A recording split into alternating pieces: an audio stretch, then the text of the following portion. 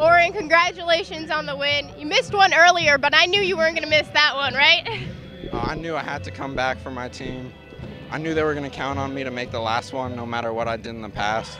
I knew I needed to do it for them. Hell of a win. Hell of a way to start the season for Columbia, actually. I'm just happy I could help us win.